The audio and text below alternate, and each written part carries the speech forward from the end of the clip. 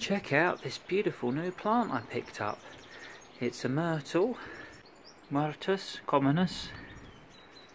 It's got the RHS Award of Garden Merit, and here's the details about it. It's an evergreen and it's a beautiful edible plant. You can eat the berries. Here's a picture of the berries. And the leaves can be used in tea and cooking.